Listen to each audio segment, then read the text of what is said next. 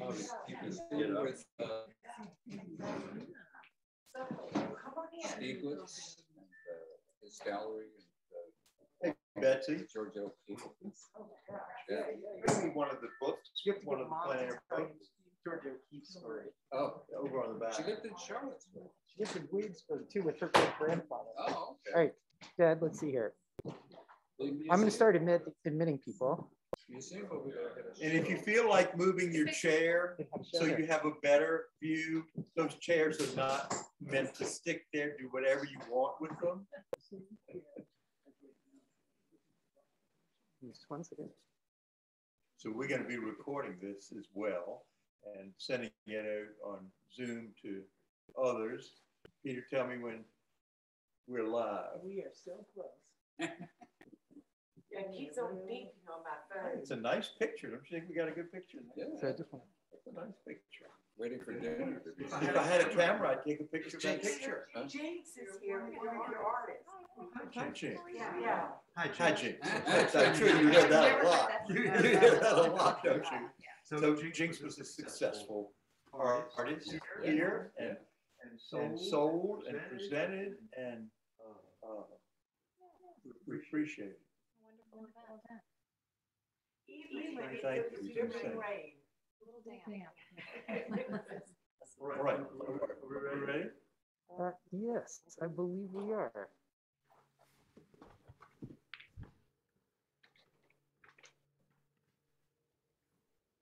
Let me just see, there's other people in the waiting room. Should be signing up. Thanks everybody for your Zoom patience.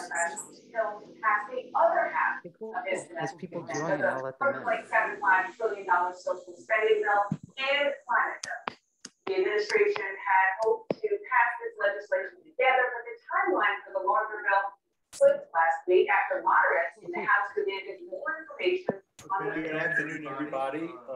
Yesterday, time it was 4 o'clock. Today, we all know it's 3 o'clock. You're in the National History Center, the Rockfish Valley Foundation. Abbreviations as we start. The president said yesterday. I go with 2 through 3 in the technology. And he goes P4. So I'm the family emeritus of the Rockfish Valley Foundation. Short-term. On my left is Stephen Doherty, who was elected as chairman of now Plein Air Painting. We call it the RVF, the Rockfish Valley Foundation, Plein Air Painting. That's all the abbreviations. On my right is Anthony Bose. Anthony was invited to be part of this because, one, he was the youngest participating amongst the 24 artists that we had. But 2, he sold the most paintings by number, not dollar. So it's my pleasure to be surrounded by Stephen and by Anthony. To give you a little bit of background, this facility, which is a Natural History Center, will be 10 years old in 2022. We're going to have to celebrate them somehow. Will we do it with another Plein Air? Trails started in 2005, so they're in their 17th year coming up. And the children's park outside was a dream back in the 70s. And today, with things like its education, probably one of the most popular venues in this region. On top of that, it's extremely difficult. So we're proud of presenting that. This is the transition. Right now, we're not there yet, but we want to make sure that one of the reasons that people aren't. No sunshine in the back. So you will see in paintings, artists were able to wonderful environment with no sunshine provided on the trails. Now, two dozen artists, 60 paintings. Jinx, you know, we had 60 paintings. And we exhibited them. Everybody said, well, you didn't exhibit them long enough, so we were able to bring some of them back here, and we will have them until December the 5th for the community to come in. And we've sold about half of them, and everybody says, this doesn't ever for Plein Air, and it certainly just doesn't happen, period. So, wonderful community, wonderful artists. Thank you for those who are live. Thank you to those on Zoom.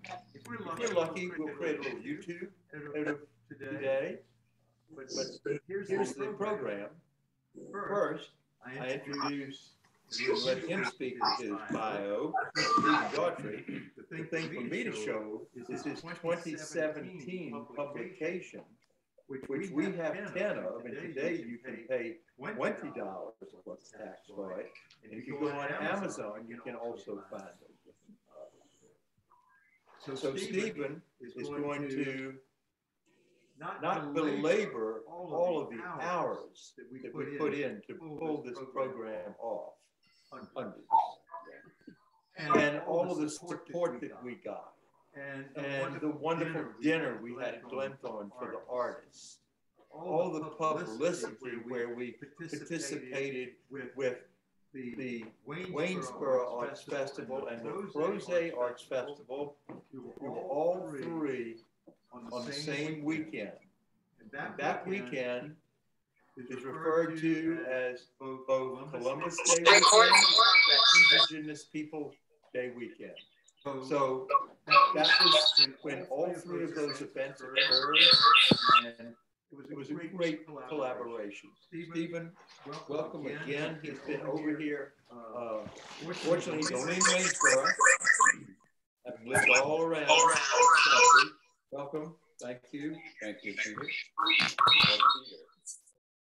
We are looking forward to not learning everything in this book, not learning everything, and it will be interesting to follow you with Anthony, whose passion at this stage of his life may or may not be any greater than your passion for over many years. We'll let you tell us about your background and about Plein Air Painting, this book, anything you want this audience to understand. Okay, thank you. I've always been interested in art from the time I was a child, and I studied art in school. Going out to walk. Going out to walk while I watch this Zoom. Hopefully it'll still be there. Along the way, I complained to a friend of mine that I would start a studio painting and not finish it. My life kind of interrupted the progress of the painting, with my kids' soccer games.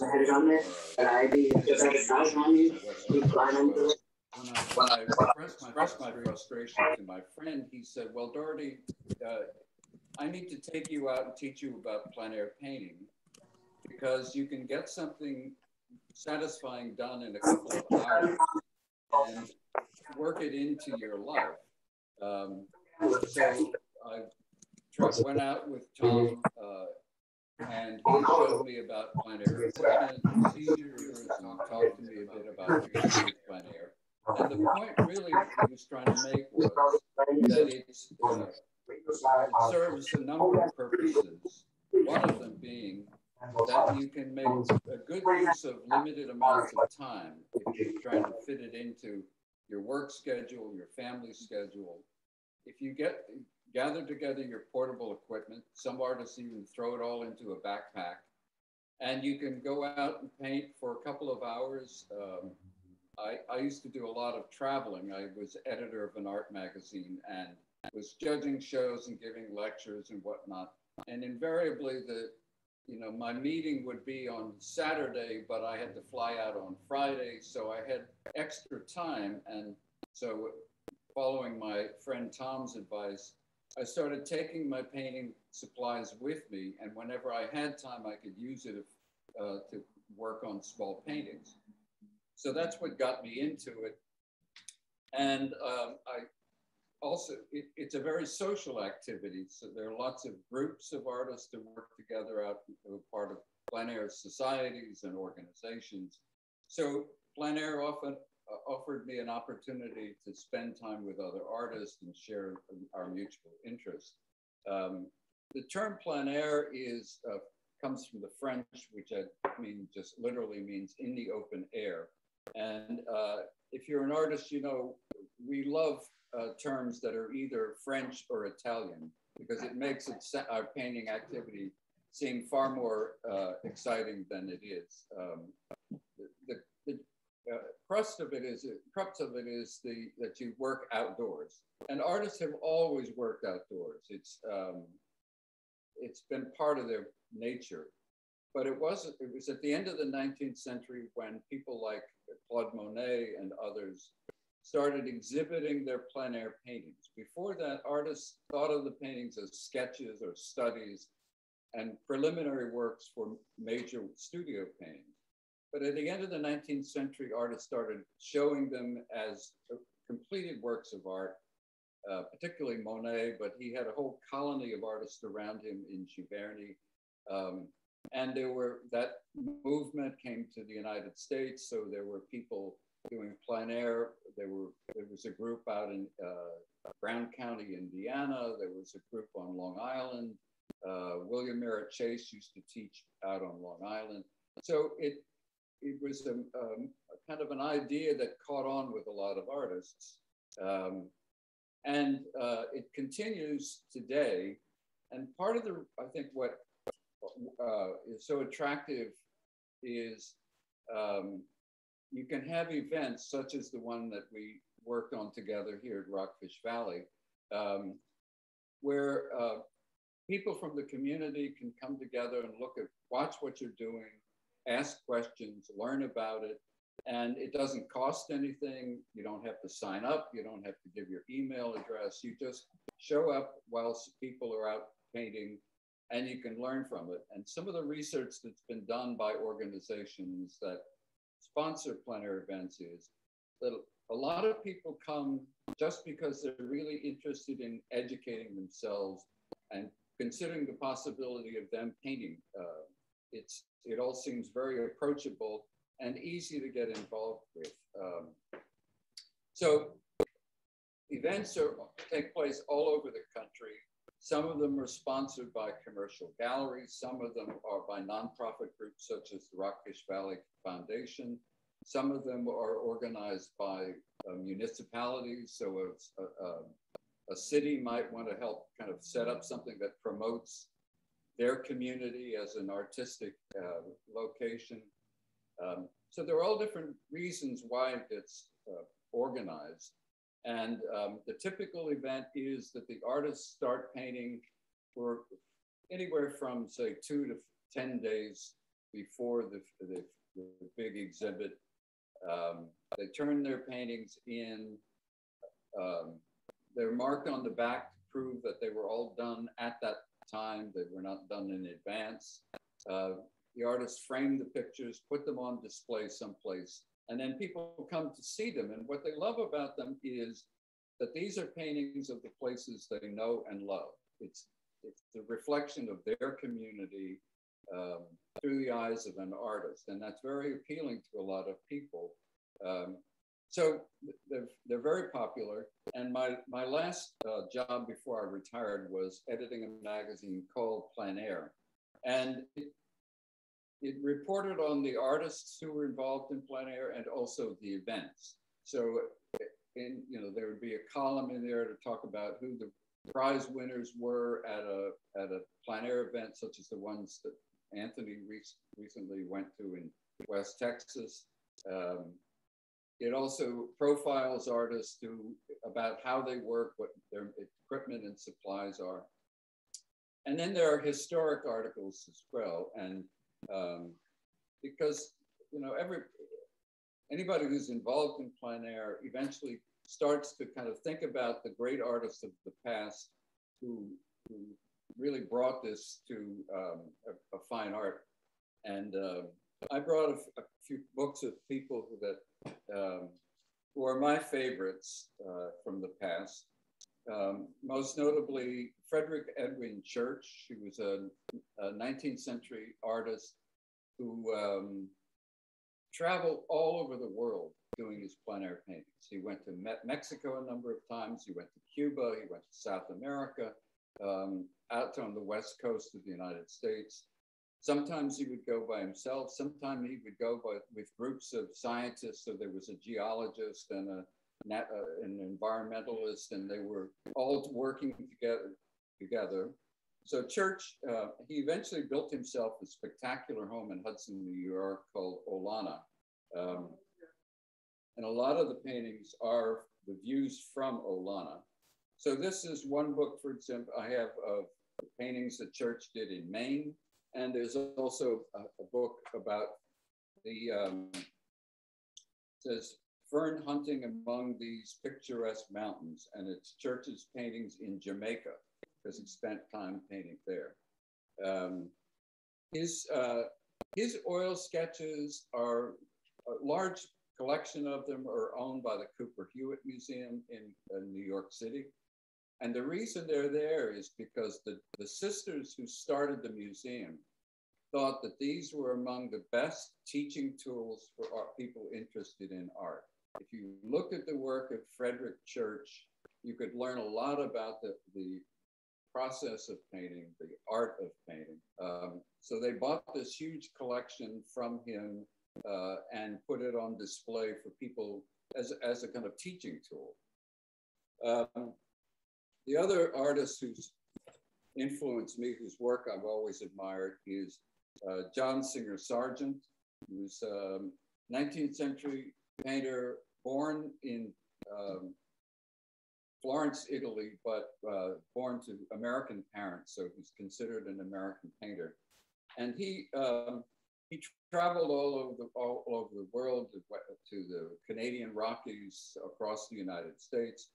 His main income was from doing portraits, but he loved doing plein air paintings, either in oil or in watercolor. And he was just an incredibly skillful artist, very talented guy. He was a pianist. He was spoke several languages. He was a pretty amazing guy. So going back a little further than those guys, there's a French painter by the name of Corot, who traveled to Italy in the 1820s he won the Prix de Rome, which at that time was the pinnacle of an artist's career. And it gave him a chance to live in Rome for 2 years and paint. So he did a lot of plein air paintings in Rome and was in the company of artists who traveled from Germany and through northern Europe. So this is a book that I have called Corot in Italy. It's about the work that he did in Italy. The mentor I mentioned, the guy who influenced me, one time organized a trip of artists to go and paint in the exact same spots where Corot worked in the 1820s. Because there is a map of exactly where he painted and what he painted. So Tom thought it was a great idea to follow in the footsteps of Corot, which was a wonderful idea. So, and then I have a couple of books. These are, over the years, collectors who have put together, assembled big collections of plein air paintings, in large part because there was they're less expensive than big studio paintings. Cy Twombly, who's from Lexington, Virginia, had one of his paintings sold at auction for $77 million. But there are a lot of plein air paintings that are available for a whole lot less money. So over the years, collectors have assembled big collections of plein air. This one, it's a book about a whole collection of plein air paintings assembled by Eugene Victor Thaw, who was a big supporter of the Morgan Library in New York City. And there were others. There was a curator from the National Gallery in London who had a big collection. His name is Gere, I think, G-E-R-E. So I've bought books with these because they're wonderful kind of samples of all the work that was done by artists, some well-known, some not so well-known, mostly European, but some Americans as well. So that's sort of what I got me involved. What I love about plein air painting, and I think one of the things that appeals to a lot of artists, is it's an excuse to get outdoors and paint. It's a focused activity. You can't be distracted if you're outside by yourself. You turn your cell phone off. You just set up and paint, and you kind of get into that creative zone of working directly from nature. So it has a great appeal just because of the kind of activity that's involved. And the other is that if you get a plein air painting that's really successful, you could use it as the basis of a larger studio painting. So then you've got this as it reminds you not only of what you saw, but how you felt about being on location. And you can put all of that into a big studio painting. So it's all of those appeals for the artist, plus the social aspect of it, the visibility of participating in an event and selling your work, and traveling to places that you may not know. I've done quite a few plein air events in Virginia, and those have given me a wonderful opportunity to get to know more about my state than I otherwise would, because I spend a week living in a community, whether it's Abingdon or Norfolk. I meet people who are connected with the community, and enjoy the whole experience of being in their town. So that's my long-winded way of telling you who I am. And we'll take a short-winded way of having Stephen tell us a little bit about some of the things you have on display. Are we looking at paintings that you had planned to paint? Were they all surprises? How did you decide on locations here at the Rockfish Valley? I'm happy to say a number of them have sold. Mm-hmm. And we asked Stephen today to bring some just to talk about. There's one of the bridge right outside this building. Mm-hmm. And how did you decide to do that? And how long did it take to do that? Well, the main decision for me is what's happening with the light. Because as every artist knows, painting is really about light and shadow. A subject can be boring in a dull light, or amazing in a different light. So when I go out to paint, I kind of assess where the light is. I prefer to paint looking into the light because it silhouettes shapes and creates more of a contrast between light and shadow. So, and I also, sometimes I like to have landmarks that kind of explain where I am. Other times I don't. But in this case with the bridge, I was walking around looking at the property, looking for a kind of landmark that said, this is where I am. And the bridge seemed to say that to me. Plus, the light was kind of filtering from the background, from the distance towards the foreground. There was a highlight along the edge of the railing of the bridge. I could incorporate the water as well as the distant mountains. So it had a lot of interesting elements that I could put into a painting. And the same is true with most of the one that you can see on the easel is of the James River down by Buena Vista. And it was the same kind of thing. I was very interested in the fall colors. That was really what motivated me to go out and paint. But I set up and looking into the light and looking for, particularly the way the light hit the distance behind the mountains. So, then I worked up, the way I work is I block in, I cover the whole canvas with a yellow ochre And then I wipe out the negative shapes so that I can take a look, kind of assess what I think is how the painting is going to develop and whether I think it's going to be effective or not. I like to get a kind of preview of what's going to happen before I spend 3 hours or so painting. And I normally spend somewhere between 2 and 3 hours on a painting, depending on the size of the canvas and the weather conditions, and things like that. So some artists will put in more time with that. It's not uncommon for artists to go back to the same location at the same time on a different day and develop the paintings further. I tend to just do it all at once because conditions change so differently from day to day, from 1 hour to another. So anyway, so I did those, and I previously did in the early spring, I did another painting over from the Camille Trail, and it was a similar kind of arrangement. Lately, I really like long horizontal formats for my paintings. So typical canvas now, like the one up there, is 10 inches by 20 inches. And I like that format and the kind of space that it incorporates.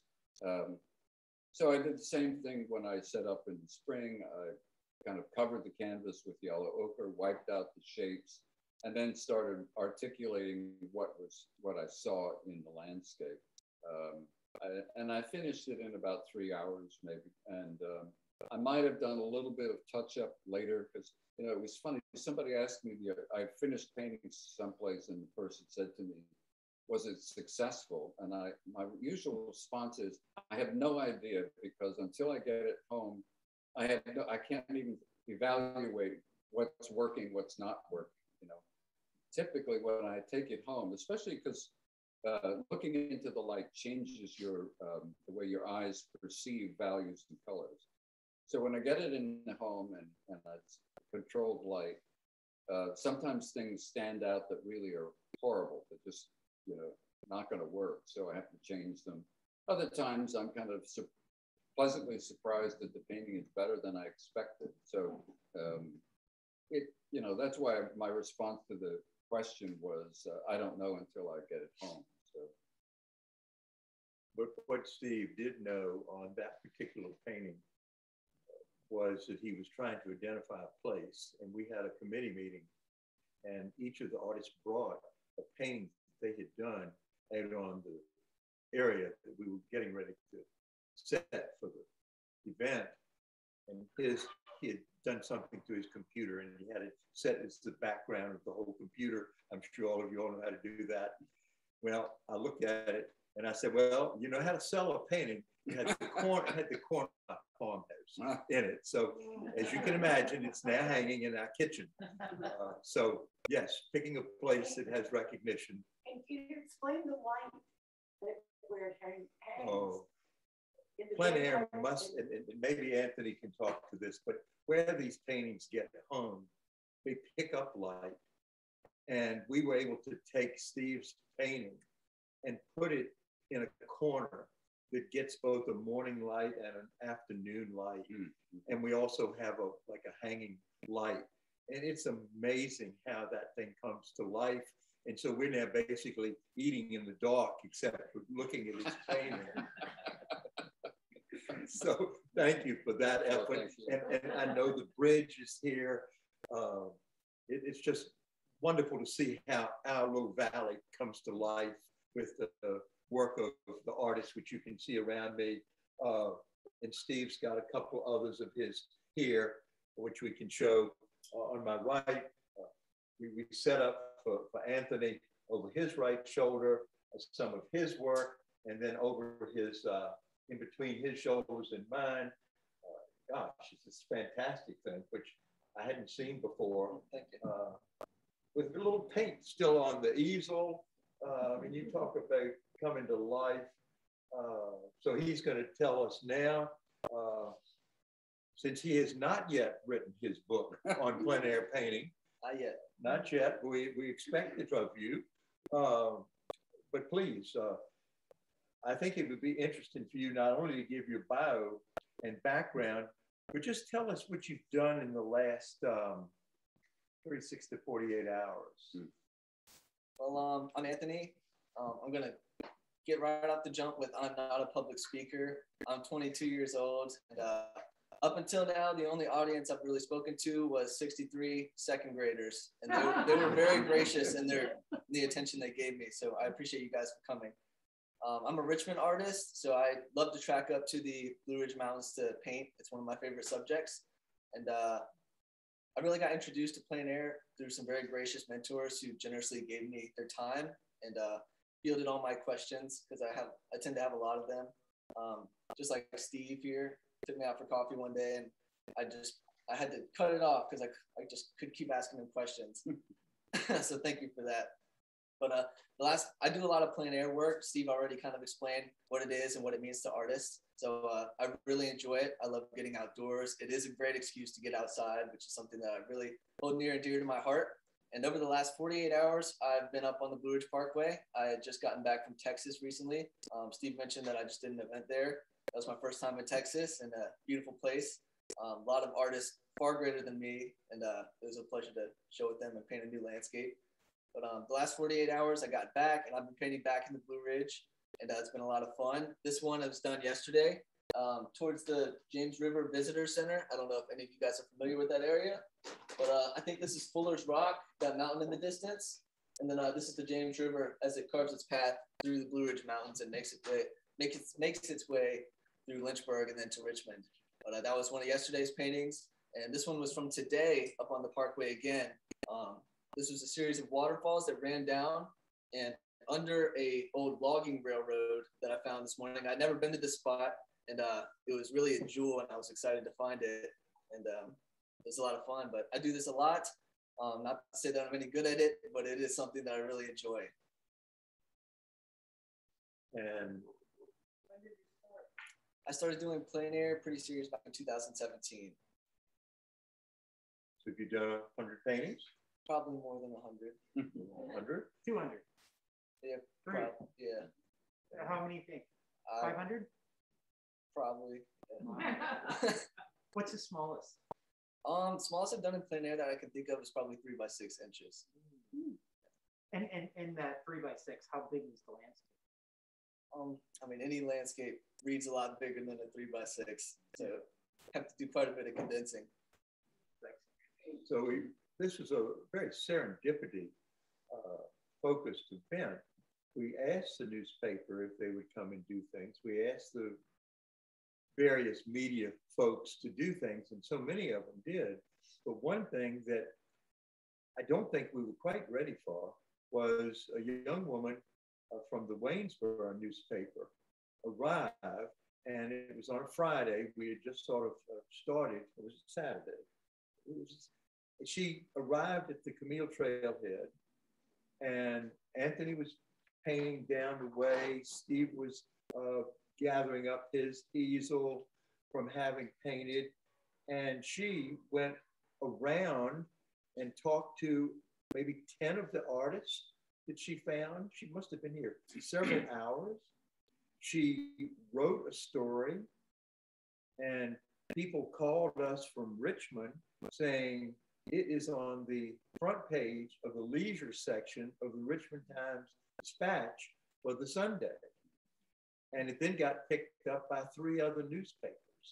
And they spoke about Anthony, they spoke about Steve, but this woman did a magnificent job of enjoying herself and wrote this. You can still find the link to the article. But the word got around, and the people discovered the Anthonys of our group, Steve's, others who are here, and we never anticipated the great success. But this guy, if you go on his website, you're going to learn a bit more about him. And so I'm going to embarrass him and say, what are your motivations? And what is your website address? Website is anthonybose.net. Feel free to go on there and buy everything. Sounds like he's learning marketing pretty quick. So as far as motivations go, like I said, I love to get outside. Plein air is definitely an excuse to do so. And I feel very blessed to do what I do for a living. And that definitely pushes me to continue trying to grow and trying to capitalize on opportunities like this that might make me uncomfortable in the moment, but I look back on them and I'm really glad that I do them. Or like going to Texas, it seemed really scary at first, but now that it's over, I can look back at it and think fondly on everybody I got to meet and the experiences had. So as far as motivations go, gratitude is definitely one, probably the biggest one. And I really enjoy learning and trying to improve. And the endless pursuit of that is another one that really motivates me to keep going. Steve. Oh, yes, question. Thank you. Two questions. First of all, how many paintings did you sell on the Sunday of the painting? For this event? Yeah. I believe it was 3. And several cents. Oh, good. That's great. And also, I wondered if you would share your beginning process when Steve said he covers it with yellow ochre and then wipes out. I found that very interesting. And sometimes for me, the hardest thing is getting going. Yeah. And so I wondered, what is your process to start beginning? So I don't have a great one-size-fits-all answer for you. It changes every time. But usually I'm trying to find simple shapes and block in masses. So Steve will cover the whole thing and then kind of erase the more prominent areas. And would you say it's more of a silhouette that you scratch out at first? Yeah. So I'm going for large shapes just like that. And so that's usually how I'm starting. For example, with this one, I was hiking up to the falls and wanted to find one that I really liked. And this is the one that got my attention. And I wanted to kind of condense it down to as simple a design as I could. So I saw the main lines kind of cutting through here, and then a bunch of strong diagonals all out from kind of my center of interest falls right there. So I washed out originally with this earth tone because I wanted it to read against these light colors that I was laying in. And then I kind of drew in my design, all the strong diagonals, because I wanted to keep that throughout the whole entire painting. It's like laying the foundation in the beginning. Then I went for the light colors and then the dark colors, kind of breaking it into 2 values, keeping it really simple. And then from there, I just kind of built up the darks and tried to get variety of color and stuff like that. Very good. Yeah. Really helpful. Thank you. And if you want a real beginner tip, I first took some pictures on Instagram and then took like the drawing tool and literally carved out the shapes that I wanted to connect all the lights and darks. And I could probably show you on my phone better than that. Interesting. Yeah. So the technologies are supporting plein air in a different way. Yeah, I should say exception. A lot of the events that we participate in have very strict rules. And one of them is you can't use the camera or the smartphone at all when you're working on the painting. A lot of artists do it, as Anthony does, and it's a great tool. But in these competitive events, they tend to forbid it. They want you to do everything, wet paint from nature, and they have other rules, because just to control things. But it's like anything else. If you're participating in a sporting event, you have to be very conscious of the rules. If you're just going out to, play baseball or hike or whatever, you do whatever feels comfortable to you. So it's the same with plein air events. They give, typically they'll send you like a 2-page form with all their rules and regulations and when you turn your paintings in and how they have to be framed and on and on and on. And I'm sure that was the case at the event in Texas where Anthony painted. But on your own, you do what you want. You paint on any surface you want. You paint. You can use a cell phone. You can use an iPad. You can use whatever. Art is not about the how, really. It's about the end result. What you realize. So, anyway, that's. Well, show us what you did. Yeah. So I certainly don't advise using your phone, like Steve said, if the rules say not to. And I did not do this in plein air Texas, just a disclaimer. But this is kind of me blocking in a solid line, the shape I wanted to have through the falls there.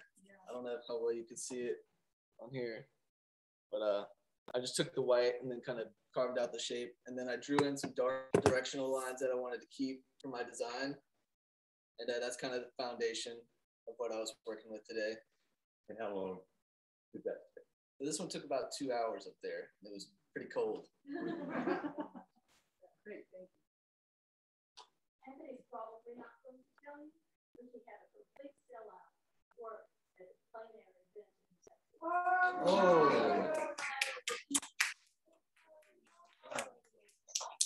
Congratulations. Yeah. Well, don't move there. We want to still claim you. Where in Texas? San Angelo. And that was invitational? Jury. Yeah. So I had to be selected. Jury. Interesting. And how many artists? I think there was about 32 or something like that. 36. She knows. Well, the cool thing is that we did not have a rule sheet here. We actually have had, I think, 6 artists after our plein air contact us because of the publicity and the word being spread, saying, please put us on the list for next year. Mm-hmm. And those artists will be vetted by the committee, but already the committee has said, wow, you know. I went to get a newspaper next door, and I couldn't find it. Oh. But it was the whole front section of the Richmond Times Dispatch living. I mean, we were just, and most of the next page, we were blown away. We have some more questions. Okay. Questions I can't see. Sorry.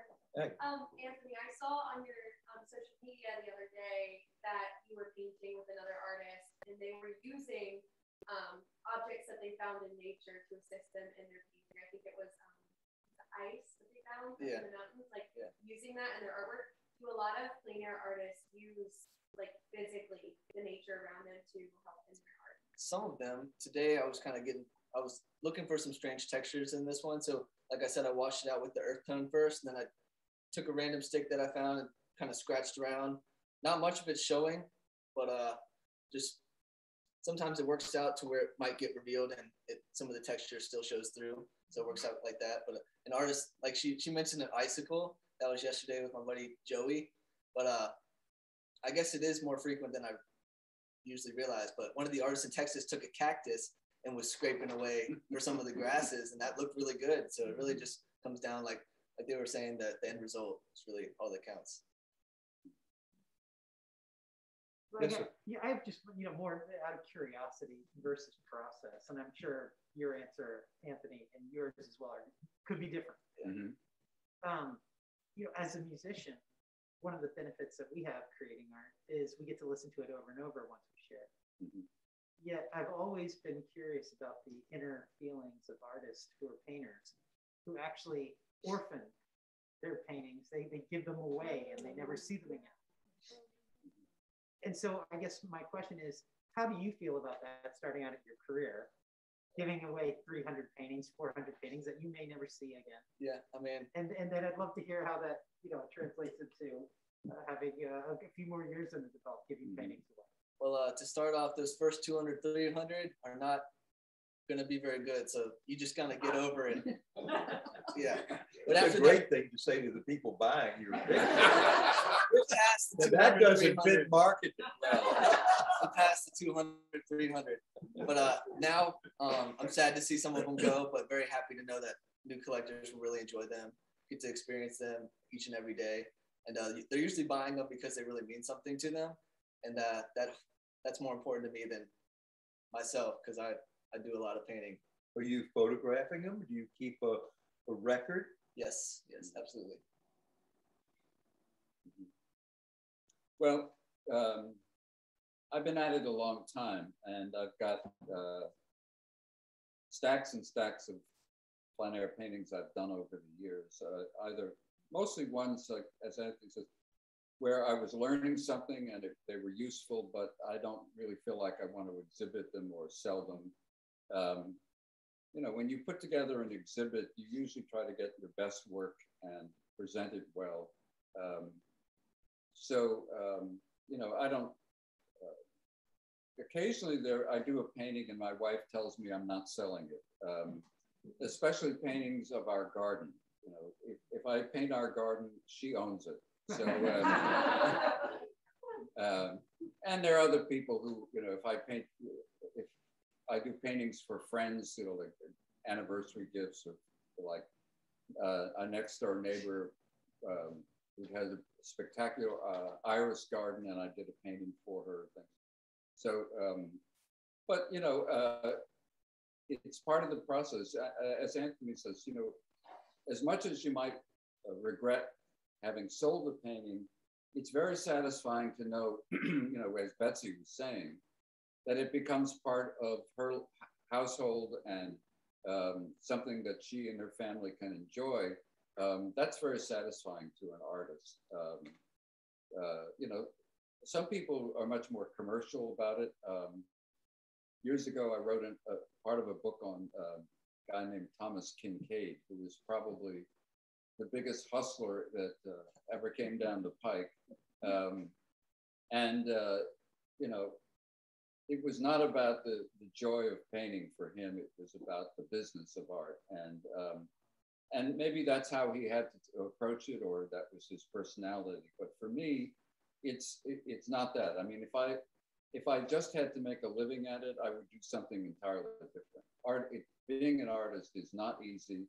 It can be a joyous experience, but it's not. I used to say I could probably make more money with my typing and editing skills than I could painting, because I worked as an editor for almost 40 years, and that's what paid my bills. So, you know, it's like anything else you do, whether you're a musician or an actor or a painter. You try to strike some balance between your passion and your need to make a living. And, you know, so that's what we all, you know, it's part of the process we all go through as creative people. So Anthony, that segues into, are you a full-time artist? I am. And I knew that because I wanted to ask you the next question. Do you consider in 5 years that will be your goal in life? It is. So it is today. It is. It is today. So that's pretty cool. Steve, you've had some very interesting careers. You've written books, you've been editing, but you've always focused definitely on your passion, your art. No job have you ever had that stepped an inch away from that passion. Yeah, I was very fortunate. I think I got a job as editor of a magazine called American Artist when I was 30 years old. And it was the best job I could have ever hoped for, because it allowed me to work directly with artists, to do profile articles, instructional articles, inspirational articles, all about a subject that I loved and was passionate about. And that led me to other jobs that were similar. Over the years, I edited magazines on watercolor and drawing and plein air. But always, you know, what excited me was the opportunity to work with artists. You know, I could pick any artist I wanted, call them up and interview them for an article, and in the process, pick their brain about, you know, how do you work, what supplies do you use, and it was ostensibly to share with the readers of the magazine, but at the same time, it educated me about how artists work. So I was very fortunate at that. And unfortunately, these days, it's probably a job I couldn't get anymore because publications in general and art magazines in particular are just not very good businesses. And it's hard to make a living doing them. Interestingly, with this article that Peter mentioned, in some ways, the downturn in the newspaper industry has been a benefit to artists because they're all desperate for content. They don't have writers, they can't pay writers, they can't pay editors to produce it. So when somebody comes along and does an article, it gets picked up by all the other newspapers in that business. You know, they're all publications are all owned by some large corporation, and so they have access to each other's content. And this has happened to me a number of times. There was an article on my work years ago in Richmond Times, this Herald, I think it is, and that was picked up by my local newspaper and others. The funny thing was I was out painting on the beach in Mississippi, in the Gulf Coast one time, and a photographer came up behind me and asked if he could take my photograph. So we did, and there is this silhouette of me in my painting supplies against the sunset. That was picked up by like 30 newspapers. They just loved the image. You know, it had nothing to do with me or even Plein Air Painting, but they picked it up. And it's sort of the good news, bad news about the state of publishing today, that everybody needs content. They're not necessarily willing to pay for it anymore. So we've lucked out in that we gave them, you know, content they liked, and they could keep it within their system of newspapers. So. Questions? I know you're going to tell them about the book and promote it, but before you do that, I have to tell you my own experience with the book. After the paint out, I got one. I was so blown away. Whoever's question was about how you blocked out how you were going to start. It's all in the book. I mean, how he did it, how he formats it, it's all in the book. But I was so excited because I'm not a painter, I'm an art history major, and he goes through all of these art history artists that are so well known that were plein air painters, and comes on through the Barbizon School, the Hudson River School, and all of that. So it made me more aware of what I had learned about them in how they were working. So I know you all could all tell about the book, but I just wanted to give you my review of how much that book has meant to me. I bought it for Christmas presents for a number of people. We've got it for sale today, and it's for sale on Amazon.com. With two of our friends last night. We were at a dinner party, and I said, well, we've got them, but I said, I'll buy you where advance to you. He said, you can buy her on Amazon.com. She left. We thought she was going to the bathroom. She came back. She said, I've already bought it. And the interesting thing is, Penguin Books is the one that has it now. And so we qualified to buy 10 of them. We still had to pay $15 a piece for them, and we will sell them for 20 to you all. Yes, sir. I just have like one other question, you know, more of a contemporary art history question. So we're in the, you know, hopefully the end of our pandemic, you know, is there a particular color that's been harder to find than other colors? We hear about supply chain issues. Everybody's, you know, painting, people are, you know, painting or going to the movies.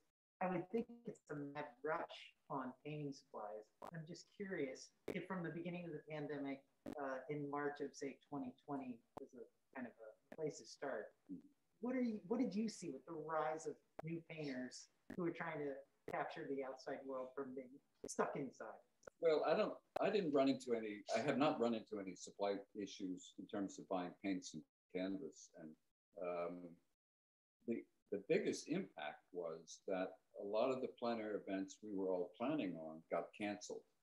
You know, for people who make their living doing these events, 2020 was a dismal year because, you know, I know artists who get on the road and they'll go to 10 or 15 different events, you know, starting, you know, in early spring and going all the way through the fall.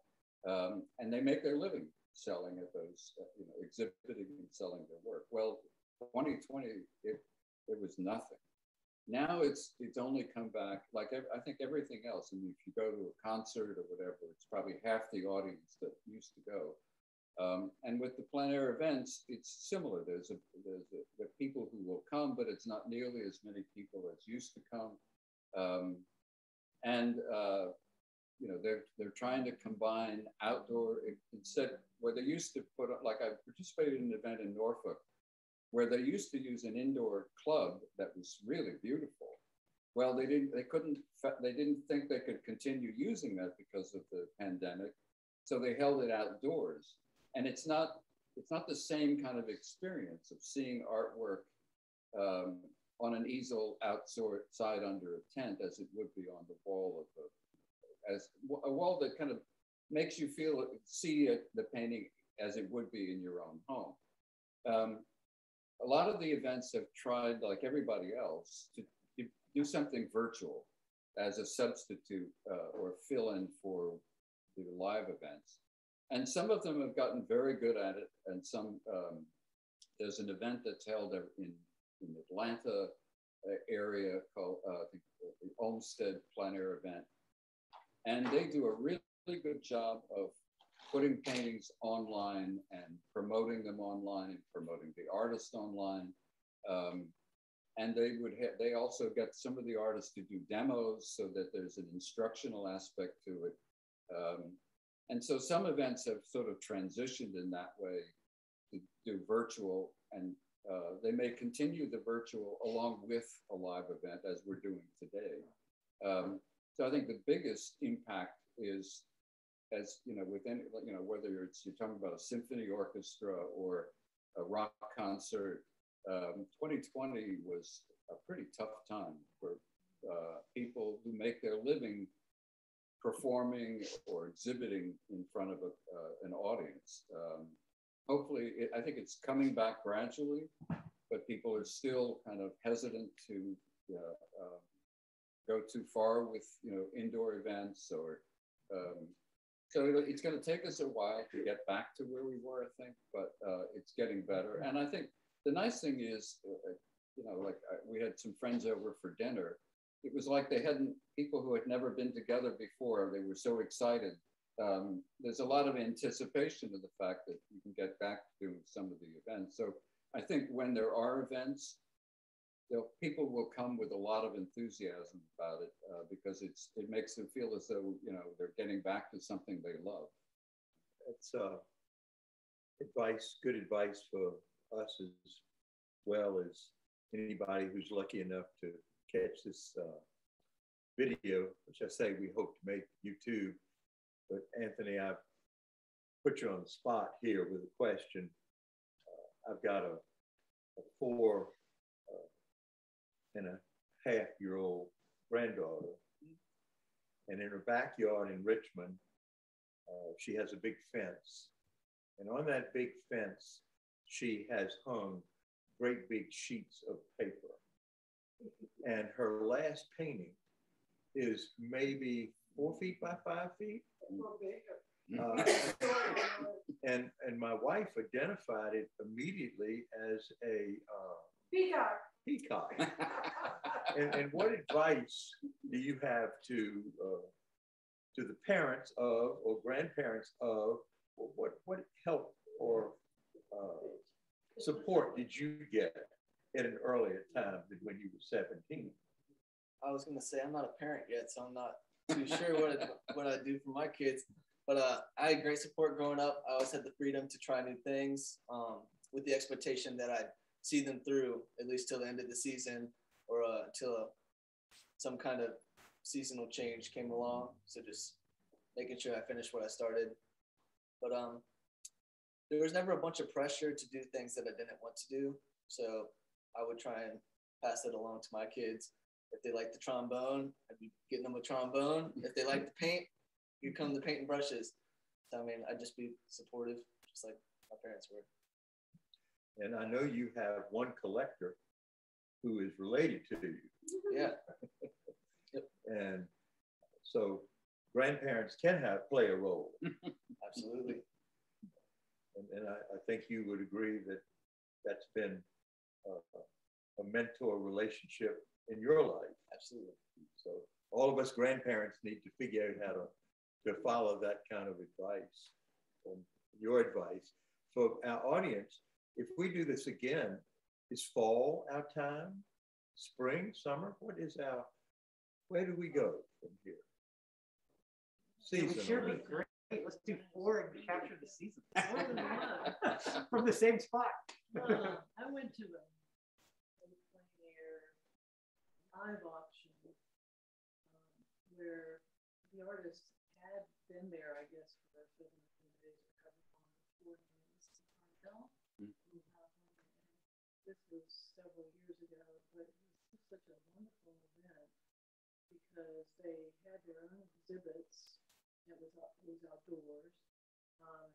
You know, we were blessed with wonderful weather, but you were able to go and see what they had worked on during that time. But then there was also the paint out where you could go and watch them painting, and then they set up outdoors this live auction. So everything got sold, but people were bidding things up because they really loved and they had watched that artist painting.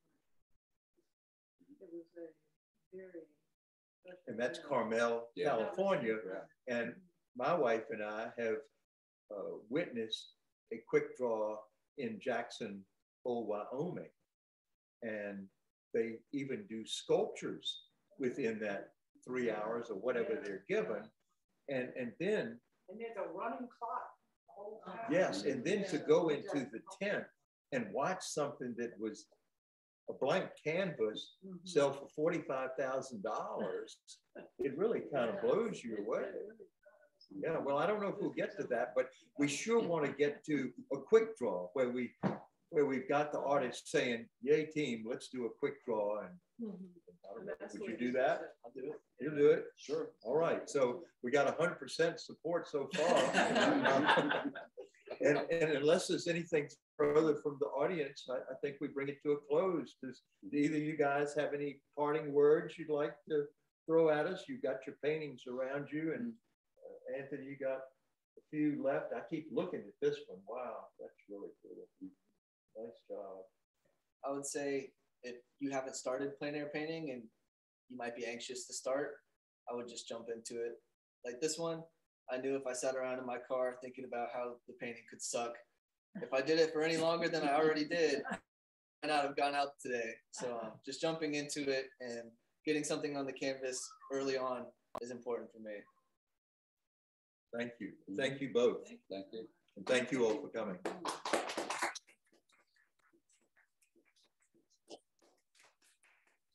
Nicely done. That was fun. Yeah. That was fun. Thank you. Oh, you're more than welcome. I'm gonna. The technology guy.